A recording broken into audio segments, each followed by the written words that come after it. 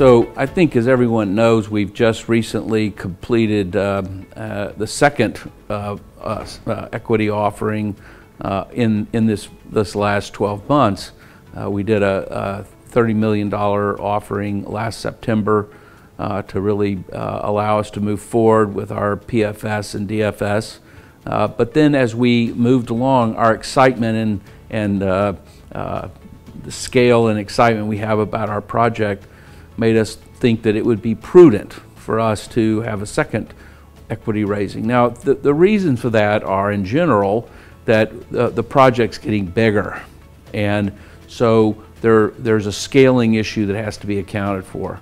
The second is that there are things we should be doing in order to demonstrate that this project isn't just a 20 or 30-year life project, but to really be able to demonstrate through drilling that we have a very large strategic asset at high production rates for 50, 60 years. And we are highly confident that the drilling that we're getting ready to do will demonstrate that. And then I think the other thing is that there's increasing global interest in our asset. I think people are waking up to realizing that we're onto something quite important.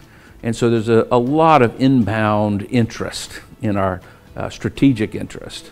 And we want to make absolutely sure that as we ramp up the scale and characteristics of our work to go to be construction ready over the coming year and a half or so, we want to make absolutely sure that we have a strong balance sheet so that we're not vulnerable to taking the first deals that are offered to us. We're going to be very strategic and careful and make sure that we are focusing on the long-term interest of the development of this project and the long-term interest of our shareholders.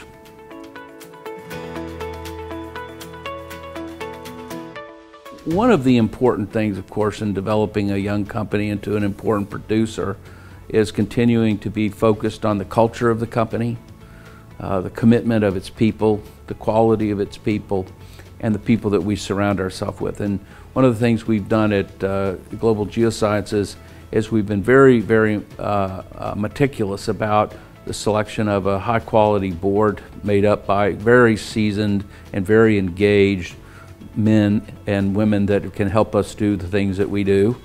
And in addition, being very, very careful to not only find highly competent technical and financial people to join our team, but people that share the values that we have of, honesty, integrity, hard work, openness, all the things that really make for a great company. And I'm delighted at the quality of the people that we've been able to bring around this project. And I think that the